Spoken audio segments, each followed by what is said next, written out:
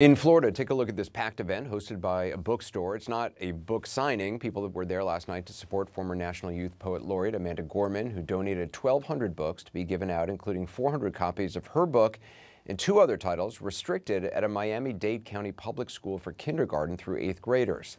Now, the books are being restricted after one parent's complaint. Gorman's book is titled The Hill We Climb. It's the same title as the poem she read at President Biden's inauguration in 2021 as the youngest inaugural poet in U.S. history. Months later, her book was published and had been available at the school library for all students until one parent's complaint, and by the way, that parent did not actually read the book. Now the school district says only middle school students have access to Amanda Gorman's book. The parent's complaint stated it includes, quote, hate messages. The parent took issue with just some lines Gorman recited. Here are a few of them. We've braved the belly of the beast. We've learned that quiet isn't always peace, and the norms and notions of what just isn't always just is. And yet the dawn is hours before we knew it. Somehow we do it. Somehow we've weathered and witnessed a nation that isn't broken, but simply unfinished. And Amanda Gorman joins us now. It's so great just hearing you do that inaugural poem again. It's lovely. It's great to have you back. And I'm sorry it's under these circumstances. When you've heard this, what was your initial reaction when you found out that your book was being restricted by somebody who had not actually even read it? I think my first response was this dual experience of shock and grief. For the first part, because over 40 million people saw that moment at the inauguration, and I couldn't imagine a reason of erasing that from a bookshelf for young readers to see. And on the flip side, I felt this anguish and pain because so much of the excitement that I had while writing The Hill We Climb was in knowing that young people would be able to see themselves represented in this moment in our democratic history. And so to have that representation taken away from young people just felt devastating. You know, I mean, this is happening obviously in places across the country, and often it's parents who have not read any of these books. They often just get a list of books from an organization, a conservative organization that wants books removed, and they send that in and show up at a school board meeting and the books are taken out.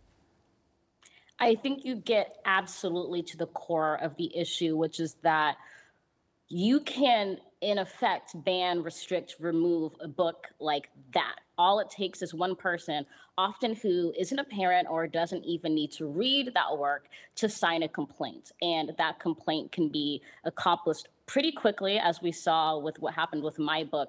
That form can even be filled out inaccurately, and that can still lead to that book being restricted for that school, that community, that library. And so what we're witnessing is a real loophole in the educational system where it's really easy to mobilize a small select group of people to ban thousands of books over time. Now to get your book, you've got to go to the media center. I understand you have to, in the school, you have to prove that you're at a 5th grade reading level in order to get access to the book. Kids aren't going to discover a book like that. No, I think you're absolutely correct. And one of the things that keeps getting said around the circumstance of my book that's been banned and other books that were removed from the elementary school shelves at that same school due to that same complaint, a lot of what gets said is, oh, it's not banned. It's just moved to the to the middle school. But what you have to keep in mind, exactly like what you said, if a child now needs to jump over hurdles of going to a different location, speaking to a media specialist, proving themselves worthy and ready of reading a book, those types of hurdles are going to really impede students from having a free-ranging, welcoming experience of being able to pull a book from a bookshelf and experience it. And what you just said also about the role of parents, I am totally accepting and at peace with the fact that not every parent, not every guardian is going to like my work. And I think that's absolutely par for the course. But I think the issue is when one person's dislike for my work leads to everyone else not having access to that book, we're really encroaching on the rights of families and parents and teachers and libraries to really create access for that exists for other people who still want that door. You know, there have been a lot of questions about the motivation behind a number of these people who are doing this in school districts. Our correspondent, Ellie Reeve, actually went to a Moms for Liberty school board meeting, which is becoming a nationwide group of people who are behind this, and talked to a leader of a group from Moms for Liberty. I just want to play some of what she had to say. To me, it sounds like you're saying there's some kind of high-level coordinated effort to make more children trans and gay. Yeah. Well, who's directing that? Teachers unions and our president and a lot of funding sources, and teachers unions are also heavily backing the curriculum that we're bringing into schools. Why would they want more kids to be gay and trans? Because it breaks down the family unit, which breaks down traditional conservative values. It breaks down a lot of things in this country. It changes the way that people think. It changes the way that people handle politics. Which is sort of a fascinating unpeeling of the onion, that at the core, for this woman in particular, she believes this is part of a conspiracy by teacher unions and others to destroy conservative values and destroy the American family. Does that make any sense to you?